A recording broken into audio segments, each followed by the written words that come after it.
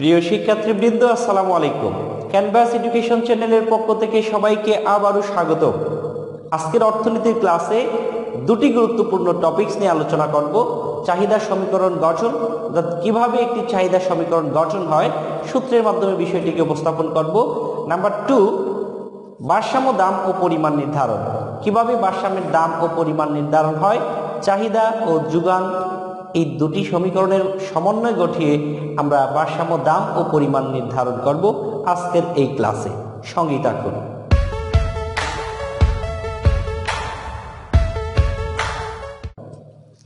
প্রথমে আলোচনা করছি চাহিদার সমীকরণ গঠন। চাহিদা সমীকরণ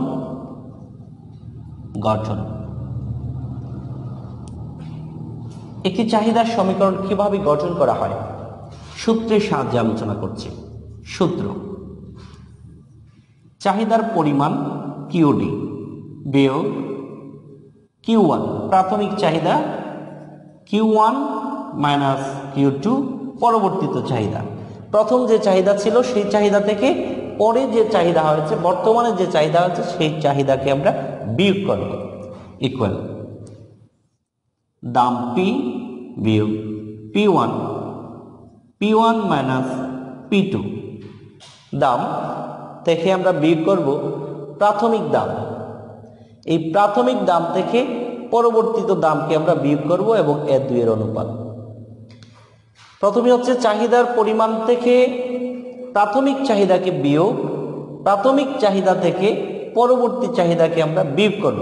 এই দুইয়ের অনুপাতে আমরা প্রকাশ করব এবং দামের প্রাথমিক দাম থেকে বিয়োগ, প্রাথমিক দাম থেকে পরবর্তীত দাম আমরা বিয়োগ করব, এই দুইয়ের অনুপাত। আমি একটি উদাহরণের সাহায্যে বিষয়টিকে আপনাদের কাছে তুলে ধরার চেষ্টা করছি। ধরুন প্রাথমিক দাম P1 ইকুয়াল টু হচ্ছে 5, সেক্ষেত্রে Q1 10। দাম পরিবর্তিত হয়ে 60 টাকা, দাম বেড়েছে। প্রাথমিক দাম ছিল 5 টাকা, সেক্ষেত্রে প্রাথমিক চাহিদা হচ্ছে কত? 10 একক। দাম যখন বেড়ে 60 টাকা, সেক্ষেত্রে চাহিদা কমে যায়। Q2 ইকুয়াল টু হচ্ছে 6 একক। এই হচ্ছে একটি উদাহরণ। এই উদাহরণটিকে যদি উদ্দীপক হিসেবে সাজানো থাকে তাহলে বলা হবে যে প্রথম বাজারে কোনো একটি দ্রব্যের দাম ছিল 5 টাকা, সেই দ্রব্যের দাম হলো 10 একক। দাম বেড়ে যখন 60 টাকা, সেই দ্রব্যটির চাহিদা কমে 6 একক হয়। এভাবে একটি উদ্দীপক দিয়ে বিষয়টিকে সাজানো থাকবে। আমরা সেই উদ্দীপক থেকে বিষয়টাকে সামারি করে P1 সংকেতের সাহায্যে আমরা লিখেছি P1 equal to 5, Q1 equal to 10, P2 equal to 7, Q2 equal to 6। যখন এই চিত্র বাজারে বিদ্যমান, তখন এই চিত্র থেকে আমরা চাহিদার সমীকরণ কিভাবে গঠন করব, আসল সূত্রে এই মানগুলোকে উপস্থাপন করি। এখানে কিউডি মাইনাস কিউ1 মান কত আছে? 10। কিউ1 এর মান কত? 10। কিউ2 এর মান কত?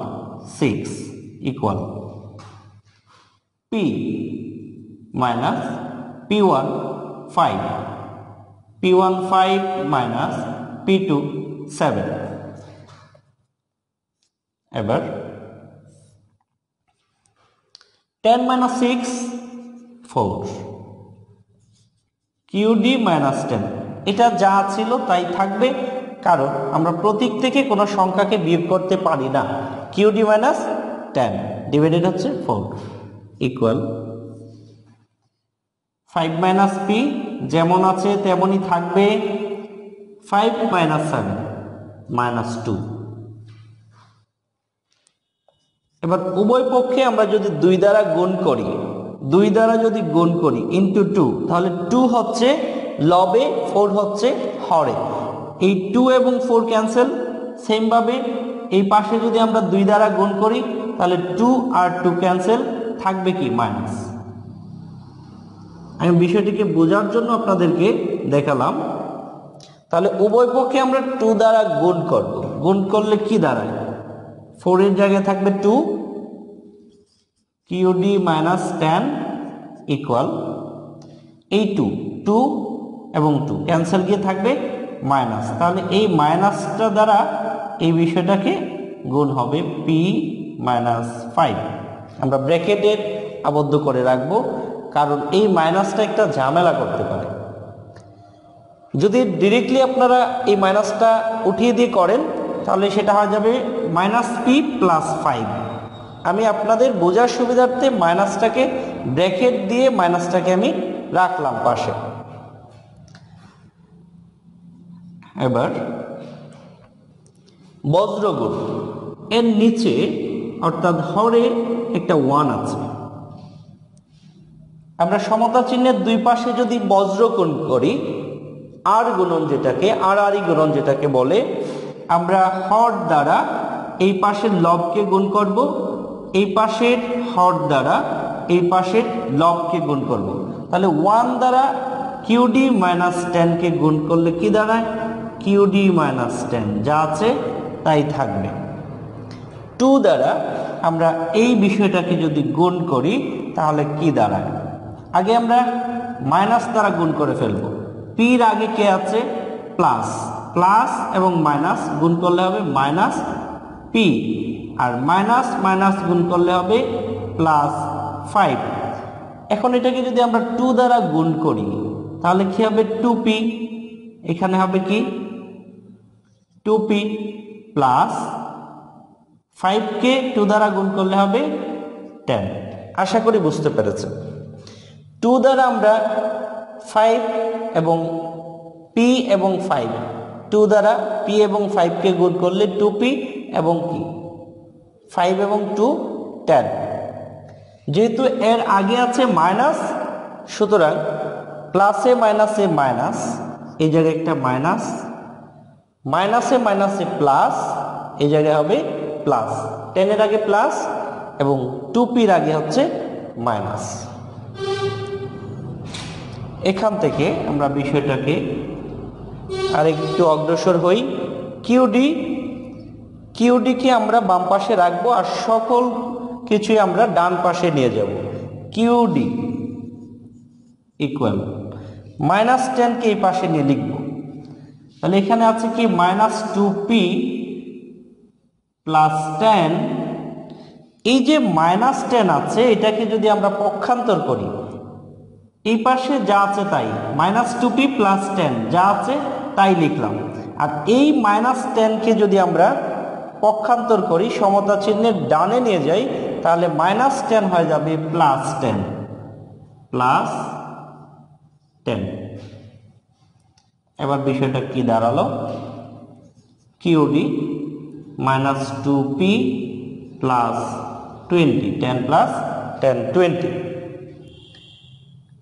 আমরা এটাকে সুন্দর করে সাজিয়ে লিখব। QD equal to 20 minus 2p।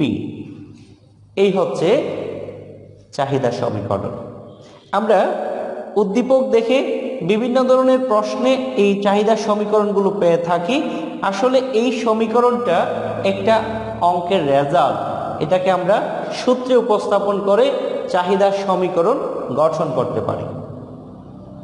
আশা করি চাহিদা সমীকরণ গঠন নিয়ে আপনাদের আর কোনো কোয়েশ্চেন থাকবে না। আমার এই ক্লাসটি ভালো করে বোঝার জন্য আপনারা প্রথমেই খাতায় লিখবেন এবং প্রত্যেকটি স্টেপ, প্রথম স্টেপে কি লিখলাম, এখানে কিভাবে মানগুলোকে আমি উপস্থাপন করলাম, এর পরের স্টেপ কি হবে, এই স্টেপ থেকে চিন্তা করে পরের স্টেপ কি হবে, এবার স্টেপ বাই স্টেপ আপনি যদি চিন্তা করে করে প্রত্যেকটা লাইন লেখার চেষ্টা করেন, ভাষায় প্র্যাকটিস করেন, তাহলে চাহিদা সমীকরণ গঠন নিয়ে আর কোনো কোয়েশ্চেন আপনাদের মধ্যে থাকবে না ইনশাআল্লাহ। এবার আসুন আমরা দ্বিতীয় টপিকস নিয়ে আলোচনা করি। দ্বিতীয় টপিকস কি যেন বলেছিলাম? ভারসাম্য দাম ও পরিমাণ নির্ধারণ। ভেরি মাচ ইম্পর্টেন্ট টপিকস হচ্ছে ভারসাম্য দাম ও পরিমাণ নির্ধারণ। আসুন ভারসাম্য দাম ও পরিমাণ নির্ধারণ করি।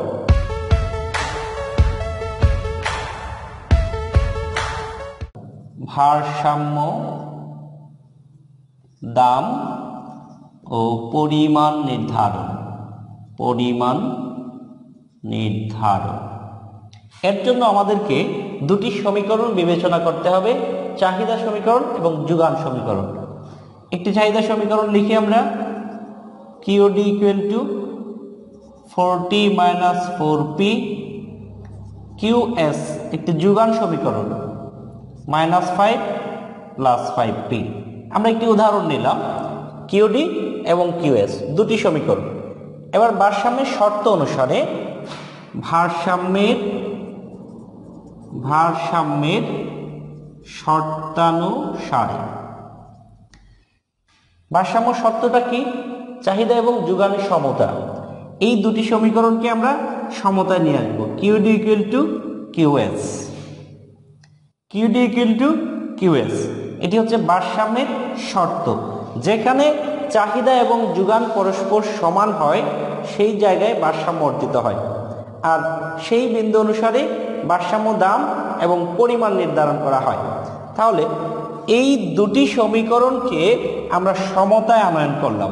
QD equal to QS, QD এর মান কত? 40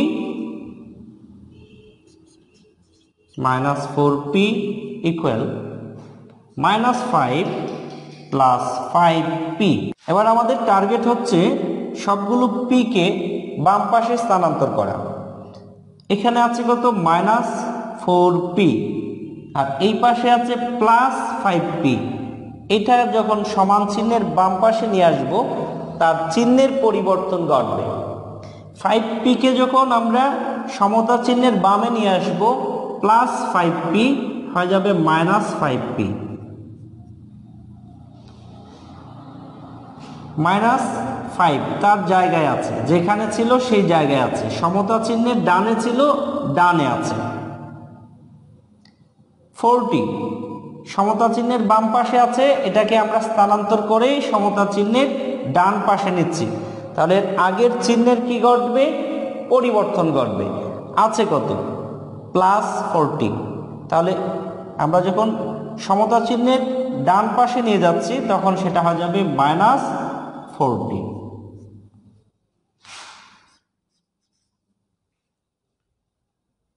4p -8, 5p সেটাও -8। তাহলে তারা কত? -9p, -9p ইকুয়াল 40 এবং 5 উভয়ই -8, সুতরাং -45। উভয় পক্ষ থেকে মাইনাস, অর্থাৎ মাইনাস দ্বারা যদি আমরা উভয় পাশে গুণ করি তাহলে minus minus plus, minus minus plus হয়ে যাবে। থাকবে কি 9p আর থাকবে 45। তাহলে আমরা p কে বাম পাশে রাখলাম, 9p এর সাথে গুণ হিসেবে আছে, সহগ হিসেবে আছে। 9p এর সাথে কিভাবে আছে? গুণ হিসেবে আছে। যখন এটাকে আমরা সমতা চিহ্নের ডান পাশে নিয়ে যাব তখন এর মানের পরিবর্তন ঘটবে। এখানে গুণ হিসেবে আছে আর ওই পাশে গিয়ে ভাগ হয়ে যাবে, তাহলে 9 চলে যাবে হরে। এই 9 দ্বারা আমরা 45 কে ভাগ করব, 45। মাইনাস কেন লিখলাম না?